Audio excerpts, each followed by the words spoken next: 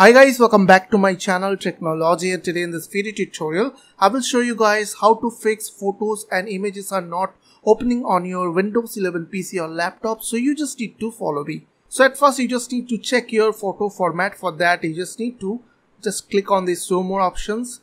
Just right click on your photo and click on show more options and go to properties, and here you will see your photos format. So in my case it is showing JPG as you can see. So what I'll do is I will close this window. Now what you have to do, you just need to right click on your start menu and click on settings. After open settings window, you just need to click on apps from your left side.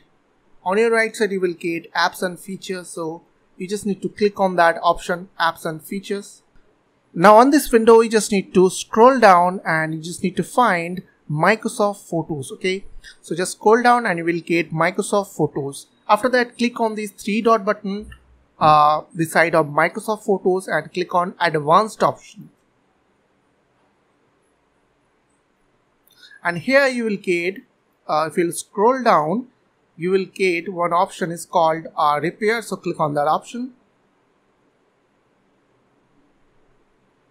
After that click on reset.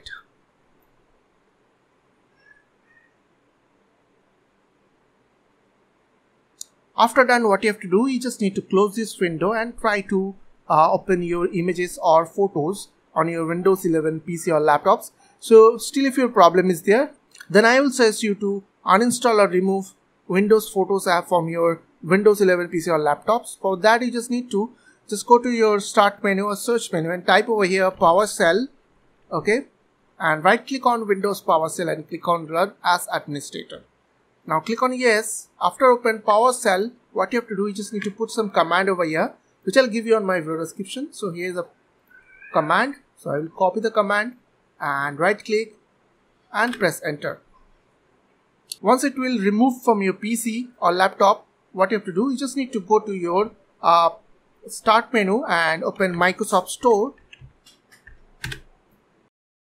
And here you just need to find Microsoft Photos app.